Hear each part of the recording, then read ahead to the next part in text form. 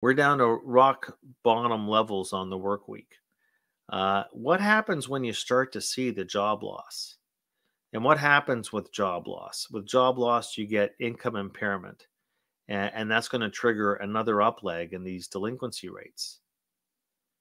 So if you're going to have private lenders stepping up to the plate to lend in a period where we're seeing impairment to credit quality, if I'm an investor, I want to be as far away from these lenders as I possibly can be.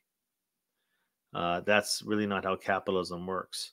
Now, will there be bailouts? Invariably, probably if things get bad enough.